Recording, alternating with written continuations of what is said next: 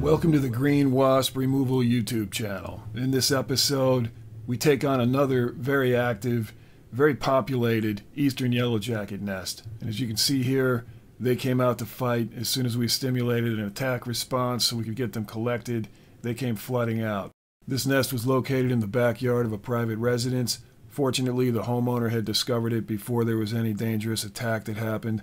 But they did have two small dogs that often like to play back there. They also had grandkids that came over to visit occasionally, so they definitely needed this nest gone. Vespula maculifrons, or Eastern Yellowjacket, are a very beneficial species that are native to this area here in the Midwest of the USA in North America.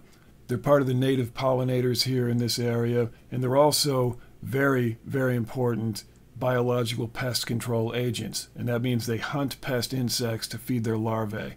And that process reduces thousands and thousands of pest insects in the ecosystem, which have to be removed naturally and balanced. And that's what these wasps do for us in this area.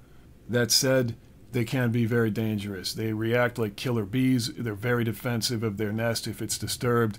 So they can come out and sting by the hundreds of wasps that each sting several times. It can be very dangerous, so you have to remove these if they're close to human activity. In this episode, we'll show you how we use our vacuum extraction techniques to collect these wasps for venom immunotherapy. We'll take you through phase 1 of the collection, where we collect all the flying wasps that are coming out to attack or going out to forage. These are the adult female wasps that have venom and venom sacs and have the ability to sting. This is why they're valuable for venom immunotherapy. Once we've collected most of the adult foragers and those that have come out to attack, we flash freeze them in frozen CO2, which is dry ice. This preserves their venom at the highest quality possible for venom immunotherapy.